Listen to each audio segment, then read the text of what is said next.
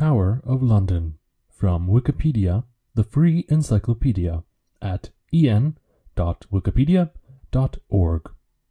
The Tower of London, officially Her Majesty's Royal Palace and Fortress of the Tower of London, is a historic castle located on the north bank of the River Thames in central London. It lies within the London borough of Tower Hamlets, separated from the eastern edge of the square mile of the City of London by the open space known as Tower Hill. It was founded towards the end of 1066 as part of the Norman conquest of England. The White Tower, which gives the entire castle its name, was built by William the Conqueror in 1078, and was a resented symbol of oppression inflicted upon London by the new ruling elite. The castle was used as a prison from 1100, Ranulph Flambard, until 1952, Craytwins, although that was not its primary purpose.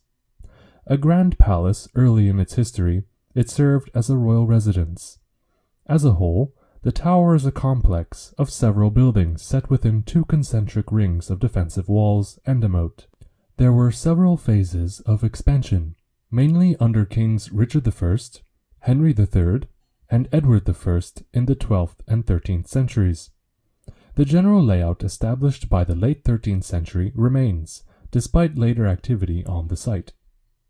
The Tower of London has played a prominent role in English history.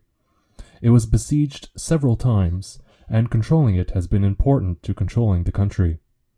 The tower has served variously as an armory, a treasury, a menagerie, the home of the Royal Mint, a public record office, and the home of the crown jewels of England.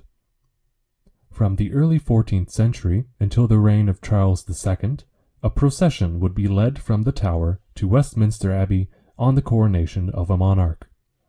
In the absence of a monarch, the constable of the tower is in charge of the castle.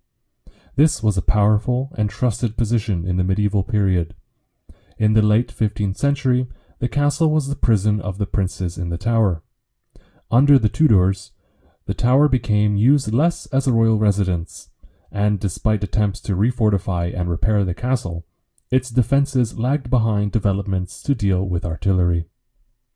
The peak period of the castle's use as a prison was the 16th and 17th centuries, when many figures who had fallen into disgrace, such as Elizabeth I before she became queen, Sir Walter Raleigh, and Elizabeth Throckmorton, were held within its walls. This has led to the phrase, "sent to the Tower." Despite its enduring reputation as a place of torture and death, popularized by 16th century religious propagandists and 19th century writers, only 7 people were executed within the tower before the world wars of the 20th centuries. Executions were more commonly held on the notorious Tower Hill to the north of the castle, with 112 occurring there over a 400-year period. In the latter half of the 19th century, institutions such as the Royal Mint moved out of the castle to other locations, leaving many buildings empty. Anthony Salvin and John Taylor took the opportunity to restore the tower to what was felt to be its medieval appearance, clearing out many of the vacant post-medieval structures.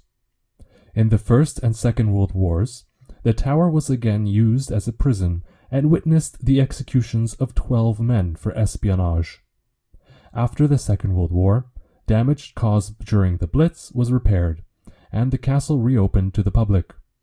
Today, the Tower of London is one of the country's most popular tourist attractions. Under the ceremonial charge of the Constable of the Tower, it is cared for by the charity Historic Royal Palaces and is protected as a World Heritage Site. Section 1, Architecture. Section 1.1, Layout. The tower was oriented with its strongest and most impressive defenses overlooking Saxon London, which archaeologist Alan Vince suggests was deliberate. It would have visually dominated the surrounding area and stood out to traffic on the River Thames. The castle is made up of 3 wards or enclosures.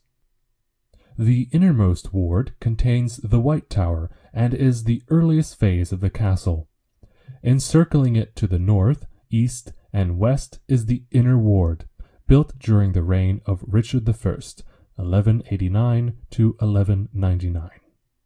Finally, there is the outer ward, which encompasses the castle and was built under Edward I.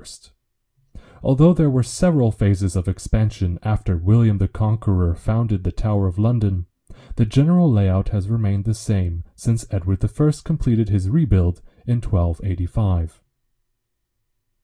The castle encloses an area of almost 12 acres, 4.9 hectares, with a further 6 acres, 2.4 hectares, around the Tower of London, constituting the Tower Liberties, land under the direct influence of the tower and cleared for military reasons. The precursor of the Liberties was laid out in the 13th century when Henry III ordered that a strip of land adjacent to the castle be kept clear. Despite popular fiction, the Tower of London never had a permanent torture chamber, although the basement of the White Tower housed a rack in later periods. Tower Wharf was built on the bank of the Thames under Edward I and was expanded to its current size during the reign of Richard II, 1377 to 1399. Section 1.2 White Tower. The White Tower is a keep, also known as a donjon, which was often the strongest structure in a medieval castle, and contained lodgings suitable for the lord, in this case, the king or his representative. According to military historian Alan Brown, the Great Tower, White Tower, was also by virtue of its strength, majesty, and lordly accommodation, the donjon par excellence. As one of the largest keeps in the Christian world, the White Tower has been described as the most complete 11th century palace in Europe. The White Tower, not including its projecting corner towers, measures 36 by 32 meters, 118 by 105 feet at the base, and is 27 meters, 90 feet high at the southern battlements. The structure was originally 3 stories high, comprising a basement floor, an entrance level, and an upper floor. The entrance, as is usual in Norman keeps, was above ground, in this case on the south face, and accessed via a wooden staircase which could be removed in the event of an attack. It was probably during Henry II's reign, 1154 to 1189, that a forebuilding was added to the south side of the tower to provide extra defenses to the entrance, but it has not survived. Each floor was divided into 3 chambers, the largest in the west, a smaller room in the northeast, and the chapel taking up the entrance and upper floors of the southeast. At the western corners of the building are square towers, while to the northeast a round tower houses a spiral staircase. At the southeast corner there is a larger semicircular projection which accommodates the apse of the chapel. As the building was intended to be a comfortable residence as well as a stronghold, latrines were built into the walls, and 4 fireplaces provided warmth. The main building material is Kentish rag stone, although some local mudstone was also used. Cane stone was imported from northern France to provide details in the tower's facing, although little of the original material survives, as it was replaced with Portland stone in the 17th and 18th centuries. As most of the tower's windows were enlarged in the 18th century, only 2 original, albeit restored, examples remain in the south wall at the gallery level. The tower was terraced into the side of a mound, so the northern side of the basement is partially below ground level. As was typical of most keeps, the bottom floor was an undercroft used for storage. One of the rooms contained a well. Although the layout has remained the same since the tower's construction, the interior of the basement dates mostly from the 18th century, when the floor was lowered and the pre-existing timber vaults were replaced with brick counterparts. The basement is lit through small slits. The entrance floor was probably intended for the use of the constable of the tower, Lieutenant of the Tower of London, and other important officials. The south entrance was blocked during the 17th century and not reopened until 1973. Those heading to the upper floor had to pass through a smaller chamber to the east, also connected to the entrance floor. The crypt of St. John's Chapel occupied the southeast corner and was accessible only from the eastern chamber. There is a recess in the north wall of the crypt. According to Geoffrey Parnell, keeper of the tower history at the Royal Armouries, the windowless form and restricted access suggest that it was designed as a strong room for safekeeping of royal treasures and important documents. The upper floor contained a grand hall in the west and residential chamber in the east, both originally open to the roof and surrounded by a gallery built into the wall, and St. John's Chapel in the southeast. The top floor was added in the 15th century, along with the present roof. St. John's Chapel was not part of the White Tower's original design, as the apsidal projection was built after the basement walls. Due to changes in the function and design since the tower's construction, except for the chapel, little is left of the original interior. The chapel's current bare and unadorned appearance is reminiscent of how it would have been in the Norman period. In the 13th century, during Henry III's reign, the chapel was decorated with such ornamentation as a gold cross and stained glass windows that depicted the Virgin Mary and the Holy Trinity. Section 1.3 Innermost Ward. The innermost ward encloses an area immediately south of the White Tower, stretching to what was once the edge of the River Thames. As was the case at other castles, such as the 11th century Hendomen, the innermost ward was probably filled with timber buildings from the tower's foundation. Exactly when the royal lodgings began to encroach from the White Tower into the innermost ward is uncertain, although it had happened by the 1170s. The lodgings were renovated and elaborated during the 1220s and 1230s, becoming comparable with other palatial residences such as Windsor Castle. Construction of Wakefield and Lanthorn towers, located at the corners of the innermost ward's wall along the river, began around 1220. They probably served as private residences for the Queen and King respectively. The earliest evidence for how the royal chambers were decorated comes from Henry III's reign. The Queen's chamber was whitewashed and painted with flowers and imitation stonework. A great hall existed in the south of the ward, between the two towers. It was similar to, although slightly smaller than, that also built by Henry III at Winchester Castle. Near Wakefield Tower was a postern gate which allowed private access to the king's apartments. The innermost ward was originally surrounded by a protective ditch, which had been filled in by the 1220s. Around this time, a kitchen was built in the ward. Between 1666 and 1676, the innermost ward was transformed and the palace buildings removed. The area around the White Tower was cleared so that anyone approaching would have to cross open ground. The jewel house was demolished and the crown jewels moved to Martin Tower. Section 1.4 Inner Ward. The Inner Ward was created during Richard the Lionheart's reign, when a moat was dug to the west of the innermost ward, effectively doubling the castle's size. Henry III created the ward's east and north walls, and the ward's dimensions remain to this day.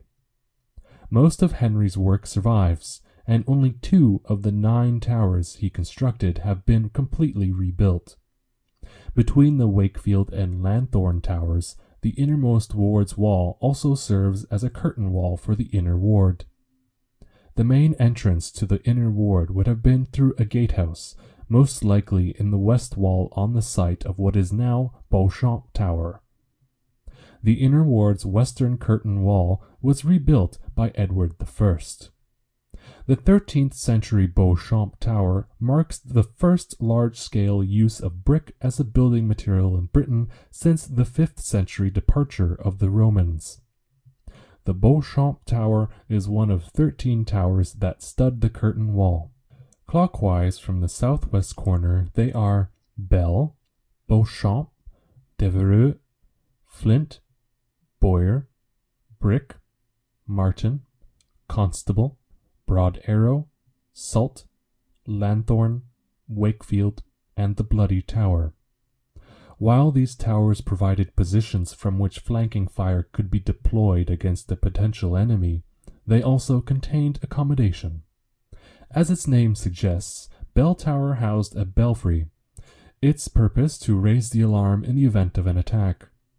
The royal bowmaker, responsible for making longbows, crossbows, catapults, and other siege and hand weapons, had a workshop in the Bowyer Tower.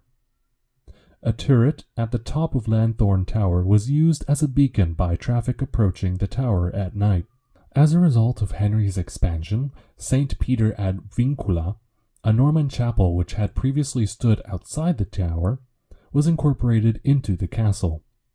Henry decorated the chapel by adding glazed windows and stalls for himself and his queen.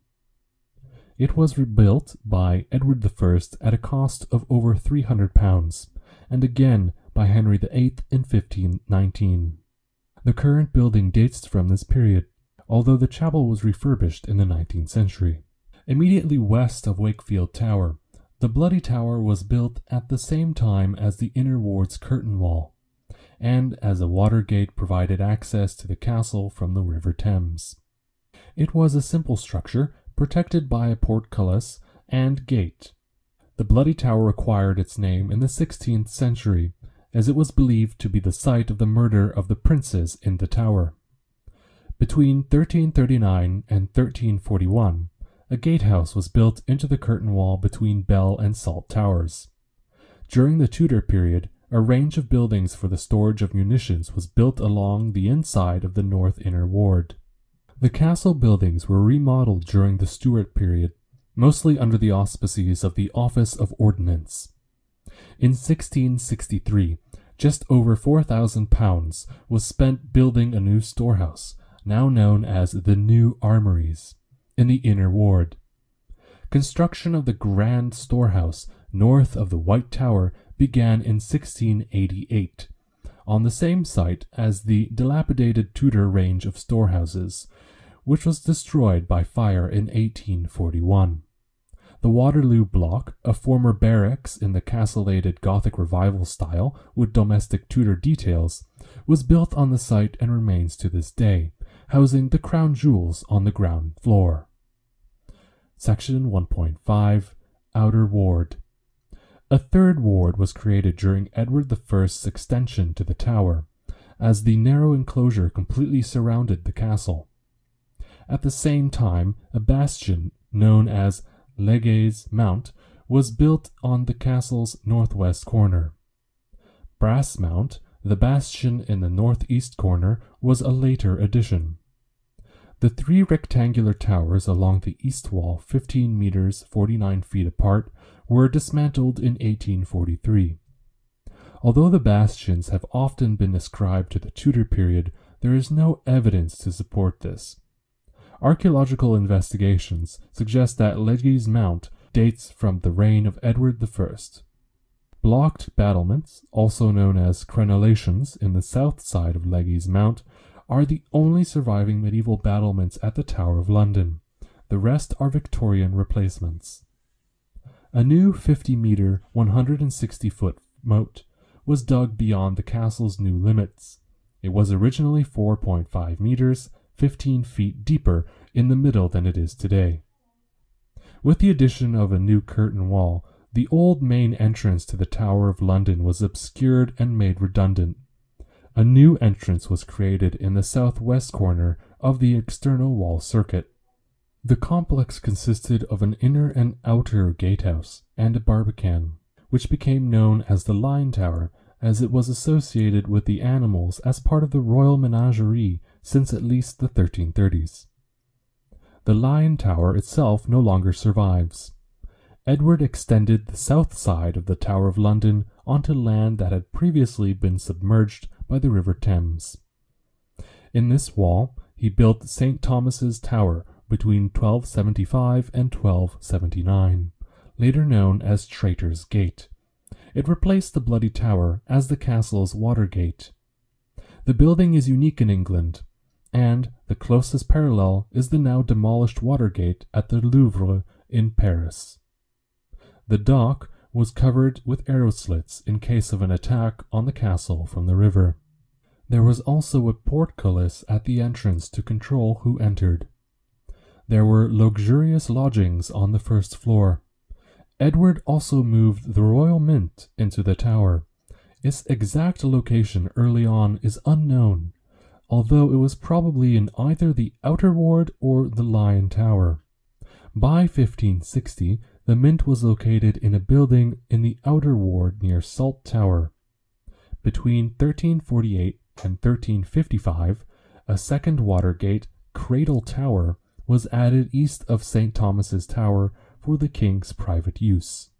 Section 2. Foundation and Early History. Victorious at the Battle of Hastings on 14th October 1066, the invading Duke of Normandy, William the Conqueror, spent the rest of the year securing his holdings by fortifying key positions. He founded several castles along the way, but took a circuitous route toward London. Only when he reached Canterbury did he turn towards England's largest city. As the fortified bridge into London was held by Saxon troops, he decided instead to ravage Southwark before continuing his journey around southern England. A series of Norman victories along the route cut the city's supply lines and in December 1066, isolated and intimidated, its leaders yielded London without a fight. Between 1066 and 1087, William established 36 castles, although references in the Domesday Book indicate that many more were founded by his subordinates. The new ruling elite undertook what has been described as the most extensive and concentrated program of castle building in the whole history of feudal Europe. They were multi-purpose buildings, serving as fortifications, used as a base of operations in enemy territory, centers of administration, and residences. William sent an advance party to prepare the city for his entrance, to celebrate his victory and found a castle. In the words of William's biographer, William of Poitiers, certain fortifications were completed in the city against the restlessness of the huge and brutal populace, for he, William, realized that it was of the first importance to overawe the Londoners. At the time, London was the largest town in England. The foundation of Westminster Abbey and the Old Palace of Westminster under Edward the Confessor had marked it as a center of governance, and with a prosperous port, it was important for the Normans to establish control over the settlement. The other two castles in London, Baynard's Castle and Montfichet's Castle, were established at the same time. The fortification that would later become known as the Tower of London was built onto the southeast corner of the Roman town walls, using them as prefabricated defenses, with the River Thames providing additional protection from the south. This earliest phase of the castle would have been enclosed by a ditch and defended by a timber palisade, and probably had accommodation suitable for William.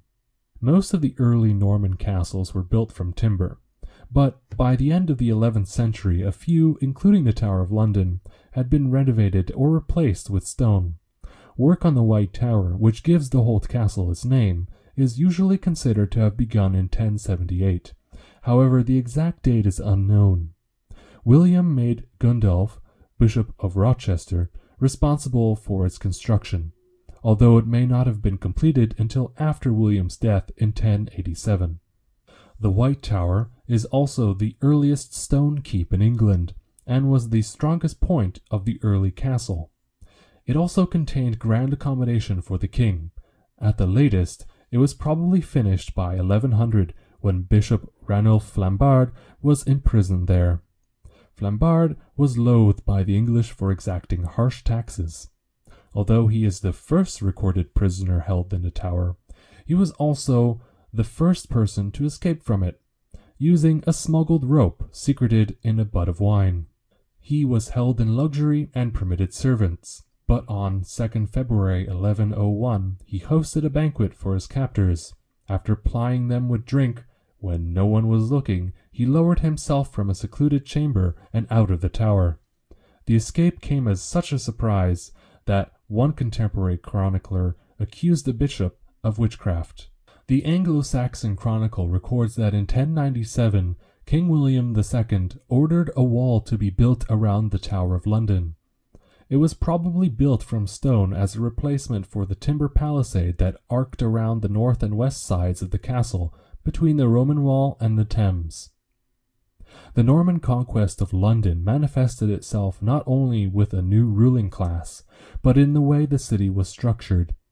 Land was confiscated and redistributed amongst the Normans, who also brought over hundreds of Jews for financial reasons. The Jews arrived under the direct protection of the crown, as a result of which Jewish communities were often found close to castles. The Jews used the tower as a retreat when threatened by anti-Jewish violence. The death in 1135 of Henry I left England with a disputed succession. Although the king had persuaded his most powerful barons to swear support for the Empress Matilda, just a few days after Henry's death, Stephen of Blois arrived from France to lay claim to the throne.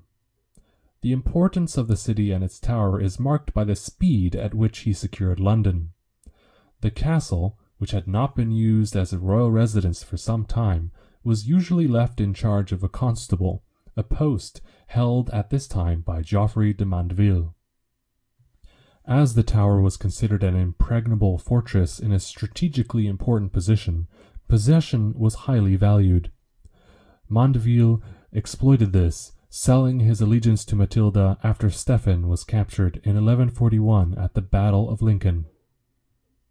Once her support waned, the following year he resold his loyalty to Stephen. Through his role as constable of the tower, Mandeville became the richest and most powerful man in England.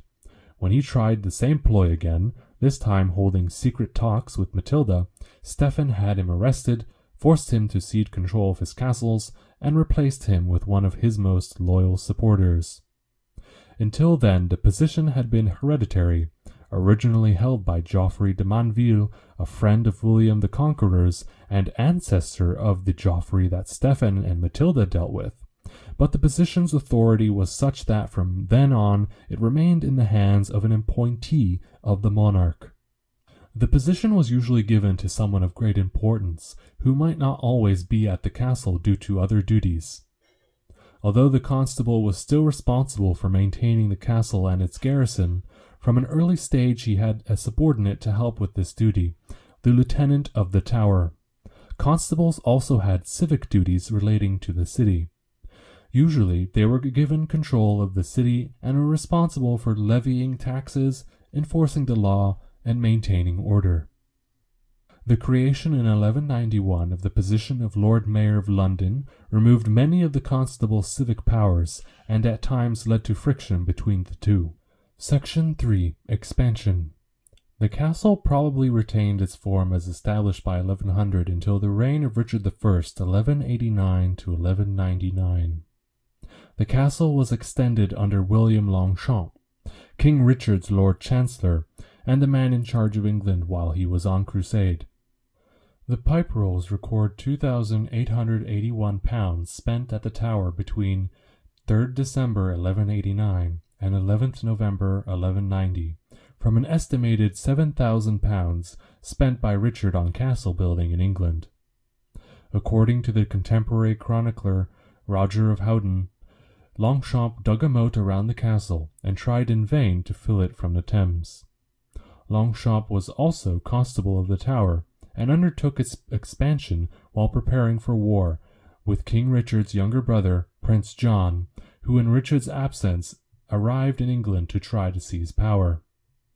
As Longchamp's main fortress, he made the tower as strong as possible. The new fortifications were first tested in October 1191, when the tower was besieged for the first time in its history. Longchamp capitulated to John after just 3 days, deciding he had more to gain from surrender than prolonging the siege. John succeeded Richard as king in 1199, but his rule proved unpopular with many of his barons, who in response moved against him. In 1214, while the king was at Windsor Castle, Robert Fitzwalter led an army into London and laid siege to the tower. Although under-garrisoned, the tower resisted, and the siege was lifted once John signed the Magna Carta. The king reneged on his promises of reform, leading to the outbreak of the First Barons' War. Even after the Magna Carta was signed, Fitzwalter maintained his control of London. During the war, the tower's garrison joined forces with the barons. John was deposed in 1216, and the barons offered the English throne to Prince Louis, the eldest son of the French king. However, after John's death in October 1216, many began to support the claim of his eldest son, Henry III. War continued between the factions supporting Louis and Henry, with Fitzwalter supporting Louis. Fitzwalter was still in control of London and the Tower, both of which held out until it was clear that Henry III's supporters would prevail. In the 13th century, Kings Henry III (1216–1272) and Edward I (1272–1307) extended the castle, essentially creating it as it stands today. Henry was disconnected from his barons, and a mutual lack of understanding led to unrest and resentment towards his rule. As a result, he was eager to ensure the Tower of London was a formidable fortification. At the same time, Henry was an aesthete and wished to make the castle a comfortable place to live. From 1216 to 1227, nearly £10,000 was spent on the Tower of London. In this period, only the work at the Windsor Castle cost more, £15,000. Most of the work was focused on the palatial buildings of the innermost ward. The tradition of whitewashing the White Tower, from which it derives its name, began in 1240. Beginning around 1238, the castle was expanded to the east, north, and northwest. The work lasted through the reign of Henry III and into that of Edward I, interrupted occasionally by civil unrest. New creations included a new defensive perimeter, studded with towers, while on the west, north, and east sides, where the wall was not defended by the river, a defensive ditch was dug. The eastern extension took the castle beyond the bounds of the old Roman settlement, marked by the city wall which had been incorporated into the castle's defenses. The tower had long been a symbol of oppression, despised by Londoners, and Henry's building program was unpopular. So when the gatehouse collapsed in 1240s, the locals celebrated the setback. The expansion caused disruption locally, and £166 was paid to St. Catherine's Hospital and the prior of the Holy Trinity in compensation. Henry III often held court at the Tower of London and held Parliament there on at least 2 occasions, 1236 and 1261, when he felt that the barons were becoming dangerously unruly. In 1258, the discontented barons, led by Simon de Montfort, forced the king to agree to reforms, including the holding of regular parliaments. Relinquishing the Tower of London was among the conditions. Henry III resented losing power and sought permission from the Pope to break his oath. With the backing of mercenaries, Henry installed himself in the tower in 1261. While negotiations continued with the barons, the king ensconced himself in the castle, although no army moved to take it. A truce was agreed with the condition that the king hand over the control of the tower once again. Henry won a significant victory at the Battle of Evesham in 1265, allowing him to regain control of the country and the Tower of London. Cardinal Audubon came to England to excommunicate those who were still rebellious. The act was deeply unpopular, and the situation was exacerbated when the cardinal was granted custody of the tower. Gilbert de Clare, 6th Earl of Hertford, marched on London in April 1267 and laid siege to the castle. declaring that custody of the tower was not a post to be trusted in the hands of a foreigner, much less of an ecclesiastic. Despite a large army and siege engines, Gilbert de Clare was unable to take the castle. The earl retreated, allowing the king control of the capital, and the tower experienced peace for the rest of Henry's reign. Although he was rarely in London, Edward I undertook an expensive remodeling of the tower, costing £21,000 between 1275 and 1285, over double that spent on the castle during the whole of Henry III's reign. Edward I was a seasoned castle builder and used his experience of siege warfare during the Crusades to bring innovations to castle building. His program of castle building in Wales heralded the introduction of widespread use of arrow slits in castle walls across Europe, drawing on Eastern influences. At the Tower of London, Edward filled in the moat by Henry III and built a new curtain wall along its line, creating a new enclosure. A new moat was created in front of the new curtain wall. The western part of Henry III's curtain wall was rebuilt, with Beauchamp Tower replacing the castle's old gatehouse. A new entrance was created, with elaborate defences including 2 gatehouses and a barbican. In an effort to make the castle self-sufficient, Edward I also added 2 watermills. 600 Jews were imprisoned in the Tower of London in 1278, charged with coin clipping. Persecution of the country's Jewish population under Edward began in 1276 and culminating in 1290 when he issued the Edict of Expulsion, forcing the Jews out of the country. Section 4. Later Medieval Period. During Edward II's reign, 1307 to 1327, there was relatively little activity at the Tower of London. However, it was during this period that the Privy Wardrobe was founded. The institution was based at the Tower and responsible for organizing the state's arms.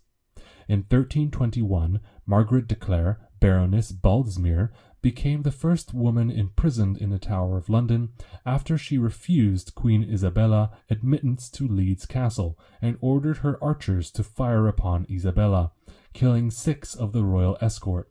Generally reserved for high-ranking inmates, the Tower was the most important royal prison in the country.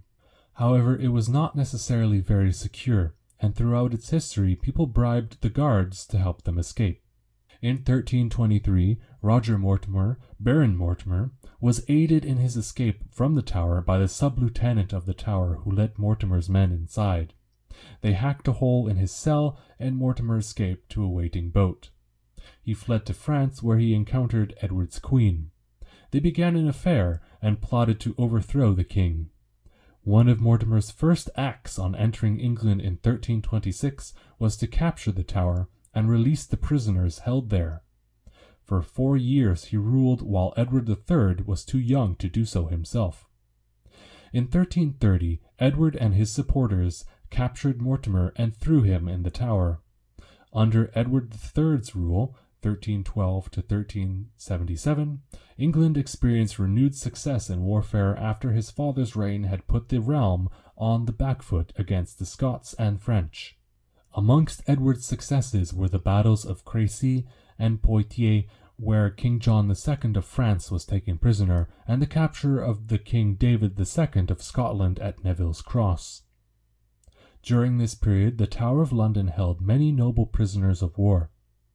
Edward II had allowed the Tower of London to fall into a state of disrepair, and by the reign of Edward III, the castle was an uncomfortable place. The nobility held captive within its walls were unable to engage in activities such as hunting, which were permissible at other royal castles used as prisons, for instance Windsor. Edward III ordered that the castle should be renovated. When Richard II was crowned in 1377, he led a procession from the Tower to Westminster Abbey. This tradition began in at least the early 14th century and lasted until 1660. During the Peasants' Revolt of 1381, the Tower of London was besieged with the king inside. When Richard rode out to meet with Wat Tyler, the rebel leader, a crowd broke into the castle without meeting resistance and looted the jewel house. The Archbishop of Canterbury, Simon Sudbury, took refuge in St. John's Chapel, hoping the mob would respect the sanctuary. However, he was taken away and beheaded on Tower Hill. 6 years later, there was again civil unrest, and Richard spent Christmas in the security of the Tower rather than Windsor, as was more usual. When Henry Bolingbroke returned from exile in 1399, Richard was imprisoned in the White Tower. He abdicated and was replaced on the throne by Bolingbroke, who became King Henry IV. In the 15th century, there was little building work on the Tower of London, yet the castle still remained important as a place of refuge. When supporters of the late Richard II attempted a coup, Henry IV found safety in the Tower of London. During this period, the castle also held many distinguished prisoners. The heir to the Scottish throne, later King James I of Scotland, was kidnapped while journeying to France in 1406 and held in the Tower. The reign of Henry V, 1413 to 1422, renewed England's fortune in the 100 Years' War against France. As a result of Henry's victories, such as the Battle of Agincourt, many high-status prisoners were held in the Tower of London until they were ransomed. Much of the latter half of the 15th century was occupied by the Wars of the Roses between the claimants to the throne, the houses of Lancaster and York. The castle was once again besieged in 1460, this time by a Yorkist force. The tower was damaged by artillery fire, but only surrendered when Henry VI was captured at the Battle of Northampton. With the help of Richard Neville, 16th Earl of Warwick, nicknamed the Kingmaker, Henry recaptured the throne for a short time in 1470. However, Edward IV soon regained control, and Henry VI was imprisoned at the Tower of London, where he was probably murdered. During the wars, the tower was fortified to withstand gunfire, and provided with loopholes for cannons and handguns. An enclosure was created for this purpose to the south of Tower Hill, although it no longer survives. Shortly after the death of Edward IV in 1483, the notorious murder of the princes in the tower is traditionally believed to have taken place. The incident is one of the most infamous events associated with the Tower of London. Edward V's uncle, Richard, Duke of Gloucester, was declared Lord Protector while the prince was too young to rule. Traditional accounts have held that the 12-year-old Edward was confined to the Tower of London along with his younger brother Richard. The Duke of Gloucester was proclaimed King Richard III in June. The princes were last seen in public in June 1483. It has traditionally been thought that the most likely reason for their disappearance is that they were murdered late in the summer of 1483. Bones thought to belong to them were discovered in 1674 when the 12th century fort building at the entrance to the White Tower was demolished. However, the reputed level at which the bones were found, 10 feet or 3 meters, would put the bones at a depth similar to that of the recently discovered Roman graveyard found 12 feet 4 meters underneath the Minories, a few hundred yards to the north. Opposition to Richard escalated until he was defeated at the Battle of Bosworth Field in 1485 by the Lancastrian Henry Tudor, who ascended to the throne as Henry VII. Section 5. Changing use. The beginning of the Tudor period marked the start of the decline of the Tower of London's use as a royal residence. As 16th century chronicler Raphael Holinshed said, the tower became used more as an armories and house of munition, and thereunto a place for the safekeeping of offenders than a palace royal for a king or queen to sojourn in. The yeoman warders have been the royal bodyguard since at least 1509. During the reign of Henry VIII, the tower was assessed as needing considerable work on its defences. In 1532, Thomas Cromwell spent £3,593 on repairs and imported nearly 3,000 tons of cane stone for the work. Even so, this was not sufficient to bring the castle up to the standard of contemporary military fortifications, which were designed to withstand powerful artillery. Although the defences were repaired, the palace buildings were left in a state of neglect after Henry's death. Their condition was so poor that they were virtually uninhabitable.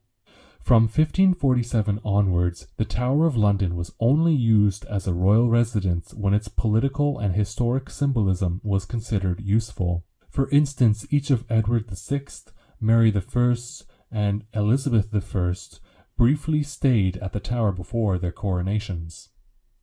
In the 16th century, the Tower acquired an enduring reputation as a grim, forbidding prison. This had not always been the case. As a royal castle, it was used by the monarch to imprison people for various reasons. However, these were usually high-status individuals for short periods rather than common citizenry, as there were plenty of prisons elsewhere for such people. Contrary to the popular image of the Tower, prisoners were able to make their life easier by purchasing amenities such as better food or tapestries through the lieutenant of the Tower. As holding prisoners was originally an incidental role of the Tower, as would have been the case for any castle, there was no purpose-built accommodation for prisoners until 1687, when a brick shed, a prison for soldiers, was built to the northwest of the White Tower. The Tower's reputation for torture and imprisonment derives largely from the 16th century religious propagandists and 19th century romanticists. Although much of the Tower's reputation is exaggerated, the 16th and 17th centuries marked the castle's zenith as a prison, with many religious and political undesirables locked away. The Privy Council had to sanction the use of torture, so it was not often used. Between 1540 and 1640, the peak of imprisonment at the Tower, there were 48 recorded cases of the use of torture. The three most common forms used were the infamous rack, the scavenger's daughter, and manacles. The rack was introduced to England in 1447 by the Duke of Exeter, the Constable of the Tower. Consequentially, it was also known as the Duke of Exeter's daughter. One of those tortured at the Tower was Guy Fawkes, who was brought there on 6 November 1605. After torture, he signed a full confession to the gunpowder plot. Among those held and executed at the Tower was Anne Boleyn. Although the yeoman warders were once the royal bodyguard, by the 16th and 17th centuries, their main duty had become to look after the prisoners. The Tower was often a safer place than the other prisons in London, such as the Fleet, where disease was rife. High-status prisoners could live in conditions comparable to those they might expect outside. One such example was that while Walter Raleigh was held in a tower, his rooms were altered to accommodate his family, including his son who was born there in 1605. Executions were usually carried out on Tower Hill rather than in the Tower of London itself, and 112 people were executed on the hill over 400 years. Before the 20th century, there had been 7 executions within the castle on Tower Green. As was the case with Lady Jane Grey, this was reserved for prisoners for whom public execution was considered dangerous. After Lady Jane Grey's execution on 12 February 1554, Queen Mary I imprisoned her sister Elizabeth, later Queen Elizabeth I, in the Tower under suspicion of causing rebellion, as Sir Thomas Wyatt had led a revolt against Mary in Elizabeth's name. The Office of Ordnance and Armoury Office were founded in the 15th century, taking over the Privy Wardrobe's duties of looking after the monarch's arsenal and valuables. As there was no standing army before 1661, the importance of the Royal Armoury at the Tower of London was that it provided a professional basis for procuring supplies and equipment in times of war. The two bodies were resident at the Tower from at least 1454, and by the 16th century they had moved to a position in the Inner Ward. The Board of Ordnance, successor to these offices, had its headquarters in the White Tower and used surrounding buildings for storage. In 1855, the board was abolished. Its successor, the Military Store Department of the War Office, was also based there until 1869, after which its headquarters staffed were relocated to the Royal Arsenal in Woolwich, where the recently closed Woolwich Dockyard was converted into a vast ordnance store. Political tensions between Charles I and Parliament in the second quarter of the 17th century led to an attempt by forces loyal to the king to secure the Tower and its valuable contents, including money and munitions. London's trained bands, a militia force, were moved into the castle in 1640. Plans for defense were drawn up and gun platforms were built, readying the tower for war. The preparations were never put to the test. In 1642, Charles I attempted to arrest 5 members of Parliament. When this failed, he fled the city, and Parliament retaliated by removing Sir John Byron, the lieutenant of the tower. The trained bands had switched sides and now supported Parliament. Together with the London citizenry, they blockaded the tower. With permission from the king, Byron relinquished control of the tower. Parliament replaced Byron with a man of their own choosing, Sir John Conyers. By the time the English Civil War broke out in November 1642, the Tower of London was already in Parliament's control. The last monarch to uphold the tradition of taking a procession from the Tower to Westminster to be crowned was Charles II in 1661. At the time, the castle's accommodation was in such poor condition that he did not stay there the night before his coronation. Under the Stuart kings, the tower's buildings were remodeled, mostly under the auspices of the Office of Ordnance. Just over £4,000 was spent in 1663 on building a new storehouse, now known as the New Armories in the Inner Ward. In the 17th century, there were plans to enhance the tower's defenses in the style of the Traces Italiennes. However, they were never acted on. Although the facilities for the garrison were improved, with the addition of the first purpose-built quarters for soldiers, the Irish Barracks, in 1670, the general accommodations were still in poor condition. When the Hanoverian dynasty ascended the throne, their situation was uncertain, and with a possible Scottish rebellion in mind, the Tower of London was repaired. Gun platforms added under the Stuarts had decayed. The number of guns at the tower was reduced from 118 to 45.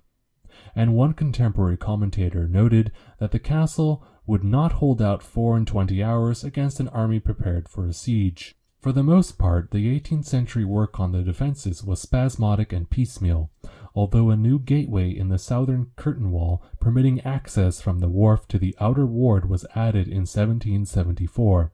The moat surrounding the castle had become silted over the centuries since it was created despite attempts at clearing it.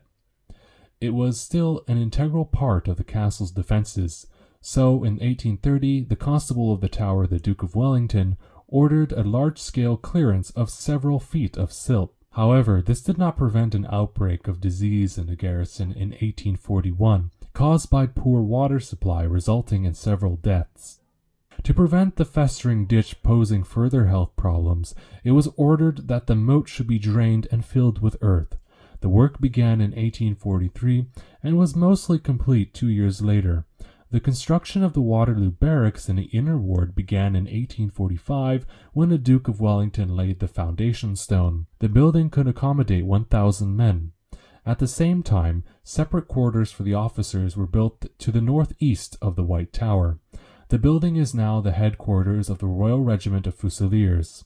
The popularity of the Chartist movement between the 1828 and 1858 led to a desire to refortify the Tower of London in the event of civil unrest. It was the last major program of fortification at the castle. Most of the surviving installations for the use of artillery and firearms date to this period. During the First World War, 11 men were tried in private and shot by firing squad at the tower for espionage.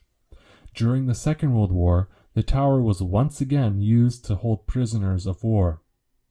One such person was Rudolf Hess, Adolf Hitler's deputy, albeit just for 4 days in 1941. He was the last state prisoner to be held at the castle. The last person to be executed at the tower was German spy Josef Jacobs, who was shot on 15th August in 1941. The executions for espionage during the wars took place in a prefabricated miniature rifle range which stood in the outer ward and was demolished in 1969. The Second World War also saw the last use of the tower as a fortification. In the event of a German invasion, the tower, together with the Royal Mint and nearby warehouses, was to have formed one of 3 keeps or complexes of defended buildings which formed the last-ditch defenses of the capital. Section 6. Restoration and Tourism. The Tower of London has become established as one of the most popular tourist attractions in the country. It has been a tourist attraction since at least the Elizabethan period, when it was one of the sights of London that foreign visitors wrote about. Its most popular attractions were the royal menagerie and displays of armor. The crown jewels also garner much interest, and have been on public display since 1669. The tower steadily gained popularity with tourists through the 19th century, despite the opposition of the Duke of Wellington to visitors. Numbers became so high that by 1851, a purpose-built ticket office was erected. By the end of the century, over 500,000 were visiting the castle every year. Over the 18th and 19th centuries, the palatial buildings were slowly adapted for other uses and demolished. Only the Wakefield and St. Thomas's towers survived. The 18th century marked an increasing interest in England's medieval past. One of the effects was the emergence of Gothic Revival architecture. In the tower's architecture, this was manifest when the New Horse Armory was built in 1825 against the south face of the White Tower. It featured elements of Gothic Revival architecture, such as battlements. Other buildings were remodeled to match the style, and the Waterloo Barracks were described as castellated Gothic of the 15th century. Between 1845 and 1885, institutions such as the Mint, which had inhabited the castle for centuries, moved to other sites. Many of the post-medieval structures left vacant were demolished. In 1855, the War Office took over responsibility for manufacture and storage of weapons from the Ordnance Office, which was gradually phased out of the castle. At the same time, there was greater interest in the history of the Tower of London. Public interest was partly fueled by contemporary writers, of whom the work of William Harrison Ainsworth was particularly influential. In The Tower of London, a historical romance, he created a vivid image of underground torture chambers and devices for extracting confessions that stuck in the public imagination. Harrison also played another role in the tower's history, as he suggested that Beauchamp Tower should be open to the public so they could see the inscriptions of the 16th century and 17th century prisoners. Working on a suggestion, Anthony Salvin refurbished the tower and led a further program for a comprehensive restoration at the behest of Prince Albert. Salvin was succeeded in the work by John Taylor. When a feature did not meet his expectations of medieval architecture, Taylor would ruthlessly remove it. As a result, several important buildings within the castle were pulled down and in some cases, post-medieval internal decoration removed. Although only one bomb fell on the Tower of London in the First World War, it landed harmlessly in the moat. The Second World War left a greater mark. On the 23rd September 1940, during the Blitz, high explosive bombs damaged the castle, destroying several buildings and narrowly missing the White Tower. After the war, the damage was repaired and the Tower of London was reopened to the public. In 1974, there was a bomb explosion in the mortar room in the White Tower, leaving one person dead and 35 injured. No one claimed responsibility for the blast, but the police investigated suspicions that the IRA was behind it. In the 21st century, tourism is the tower's primary role. The remaining routine military activities under the Royal Logistic Corps having wound down in the latter half of the 20th century and moved out of the castle. However, the tower is still home to the ceremonial regimental headquarters of the Royal Regiment of Fusiliers, and the museum dedicated to it and its predecessor, the Royal Fusiliers. Also, a detachment of the unit providing the Queen's Guard at Buckingham Palace still mounts a guard at the tower, and with the yeoman warders, takes part in the ceremony of the keys each day. On several occasions through the year, gun salutes are fired from the tower by the Honourable Artillery Company.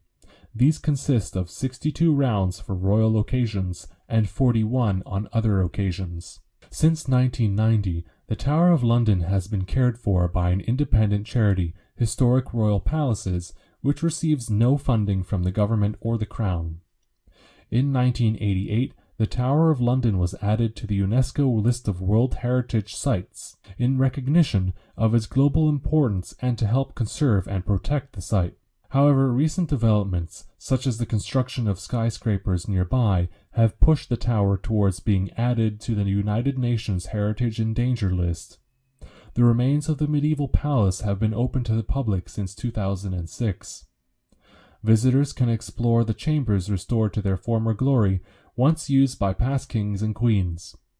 Although the position of Constable of the Tower remains the highest position held at the tower, the responsibility of day-to-day administration is delegated to the resident governor.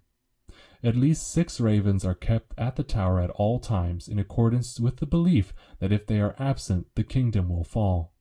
They are under the care of the yeoman warders. The earliest known reference to a tower raven is a picture from 1883. As well as having ceremonial duties, the yeoman warders provide guided tours around the tower. Over 2.8 million people visited the Tower of London in 2017. Section 7. Crown Jewels. The tradition of housing the crown jewels in the Tower of London probably dates from the reign of Henry III, 1216 to 1272. The jewel house was built specifically to house the royal regalia, including jewels, plate, and symbols of royalty such as the crown, scepter, and sword. When money needed to be raised, the treasure could be pawned by the monarch. The treasure allowed the monarch independence from the aristocracy, and consequently was closely guarded. A new position for keeper of the jewels, armories, and other things was created, which was well rewarded. In the reign of Edward III, 1327 to 1377, the holder was paid 12d a day. The position grew to include other duties including purchasing royal jewels, gold, and silver, and appointing royal goldsmiths and jewelers. In 1649, during the English Civil War, the contents of the jewel house were disposed of along with other royal properties as decreed by Cromwell.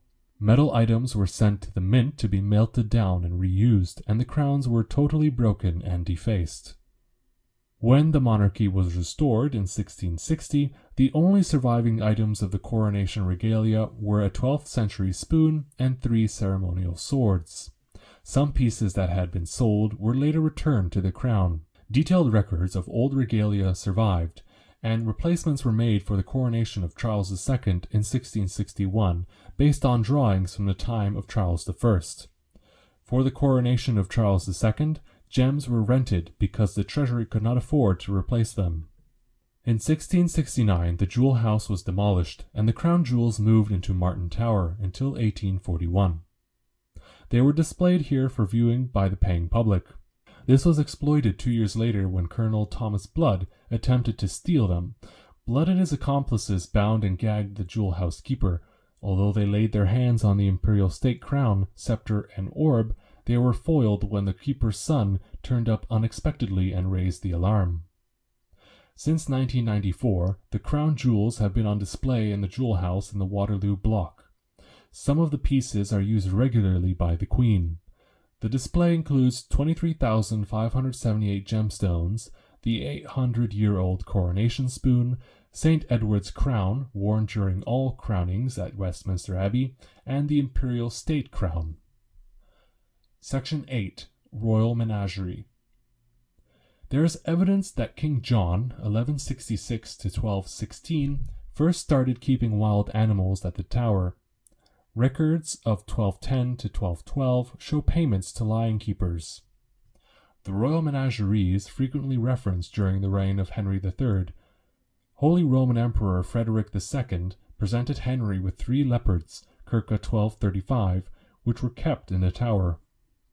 In 1251, the sheriffs were ordered to pay 4 pence a day towards the upkeep of the king's polar bear, a gift from Hakon IV of Norway in the same year. The bear attracted a great deal of attention from Londoners when it went fishing in the Thames while tied to the land by a chain.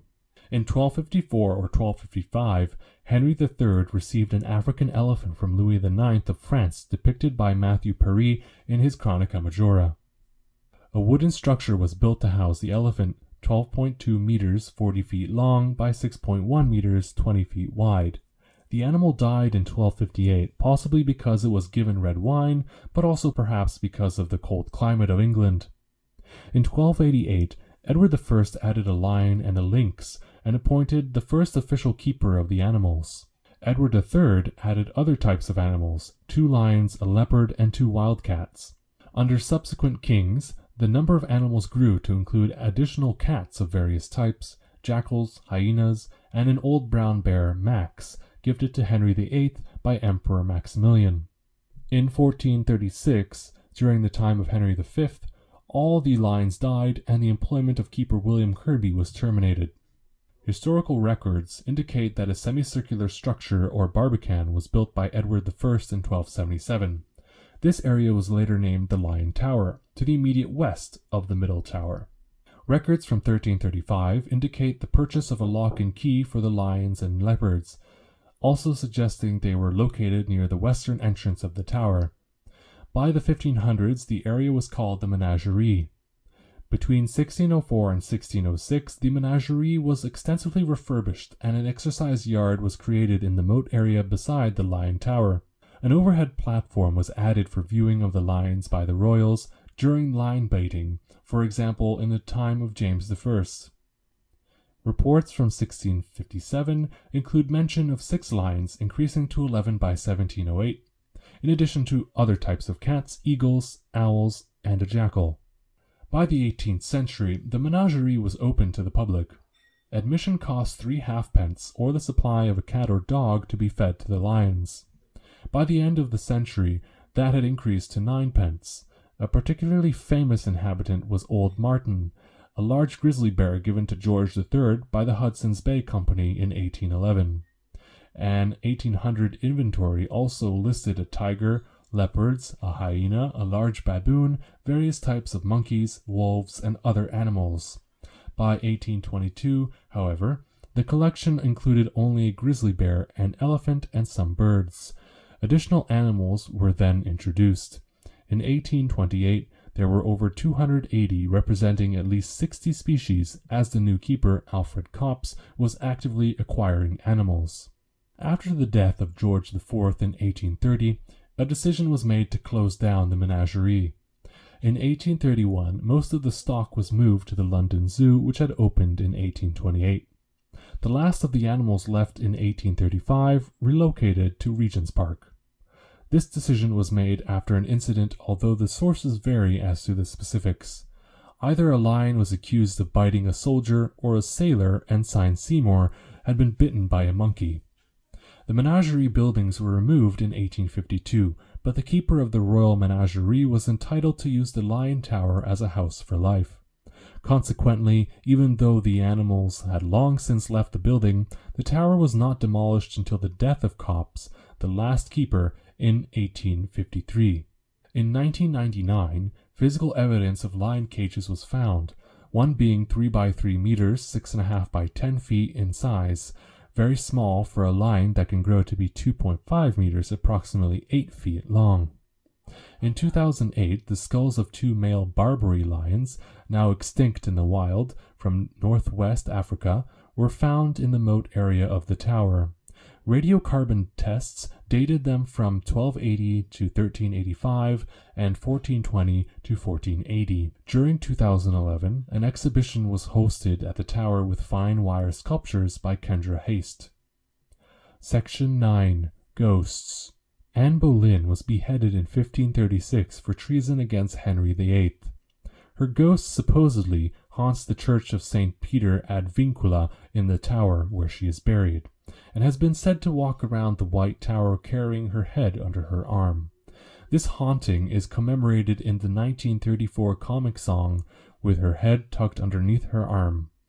Other reported ghosts include Henry VI, Lady Jane Grey, Margaret Pole, and the princes in the tower. In January 1816, a sentry on guard outside the Jewel House claimed to have witnessed an apparition of a bear advancing towards him, and reportedly died of fright a few days later. In October 1817, a tubular, glowing apparition was claimed to have been seen in a jewel house by the keeper of the crown jewels, Edmund Lenthal Swift. He said that the apparition hovered over the shoulder of his wife, leading her to exclaim, "O Christ, it has seized me." Other nameless and formless terrors have been reported, more recently by night staff at the tower. This sound file and all text in the article are licensed under the Creative Commons Attribution Share Alike 3.0 Unported license, available at http://creativecommons.org/licenses/by-sa/3.0.